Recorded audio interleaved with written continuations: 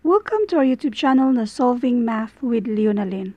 Now, let's answer question from random post at ito ay nakapost sa ating FB group na Philippine Civil Service Review for All. Abstract ulit tayo. Pero bago ang lahat, para sa mga first time pa sa channel ko, ito yung FB natin na huwag na kayo mag-PM dyan. Tambak na yun ng mga messages. Kung meron kayong concern, pwede kayong mag-message dito sa free reviewers managed by Leonalyn. At ugaliin na rin, basahin yung auto-reply, lalong-lalo na kayo yung naghanap ng mga libreng printable na reviewers. Pero pwede rin pumunta na lang kayo sa file sa FB group na to Philippine Civil Service Review for All kung gusto nyong agad-agad makukuha yung mga libreng printable na reviewers. At ito naman yung iba pang mga FB groups na lagi nating tinatambayan. Now, abstract. Kapag abstract, pattern yung hanapin natin. Para sa detalye regarding sa pattern, pwede nyong i-search pattern tapos dugtungan lang ng Leonalyn para mas madaling ma-sort out yung dati na nating na-upload regarding sa pinaka-basic kung paano hanapin yung mismong pattern. So, meron tayong X dito at meron tayong mga dots. So, i-count muna natin yung dots. Dito ay 2, yung nasa outside. This is 3. There are 3 dots.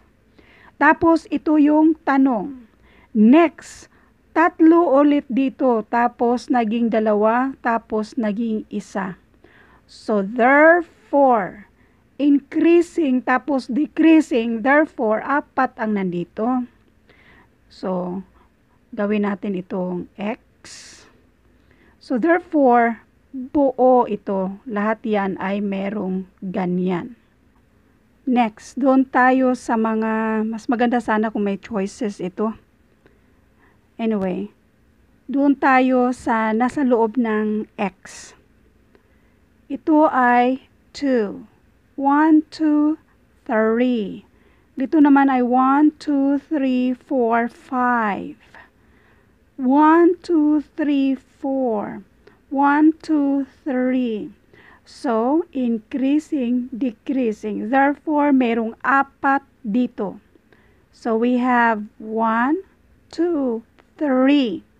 Basta 4. Depende kung dito ba sa isa or dito ba. Basta 4 yan. So, 1, 2, 3, 4. Now, for sure, meron tong mga choices. So, hanapin na lang sa mga choices na merong 4 na dot na nasa gilid, nasa labas, at 4 din yung nasa loob. Next.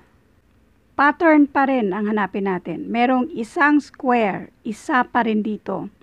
Dito ay meron na tayong 2, 1, 2. Dito ay 4, 1, 2, 3, 4.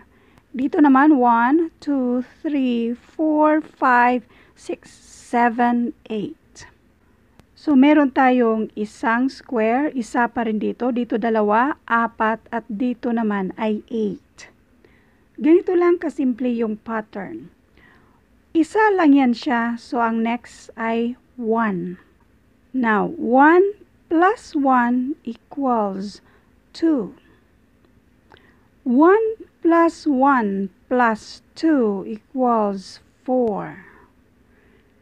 1 plus 1 plus 2 plus 4, and that is equals 8.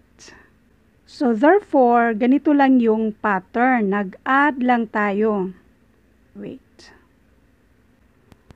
1, wala naman siyang i-add dyan.